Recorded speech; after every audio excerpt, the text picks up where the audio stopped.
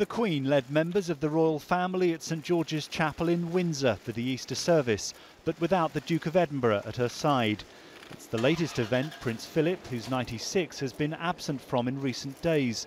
It's understood he's been experiencing some trouble with his hip.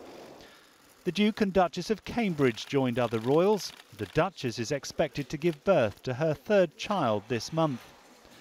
Prince Harry and his fiancée Meghan Markle, who will marry in this chapel in May, were not at the service. Kensington Palace said they had private weekend plans. In his Easter sermon, the Archbishop of Canterbury said the world needed to reflect on the Easter story. The message we have been given by God to give to the world is this: no one need die, no one need hate, all may have hope. Tens of thousands of worshippers packed into St Peter's Square in Rome as the Pope led Easter celebrations there. He said the message of the resurrection offers hope in a world marked by so many acts of injustice and violence.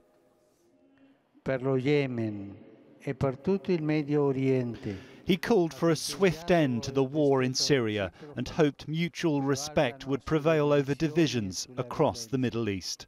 Neil Connery, ITV News.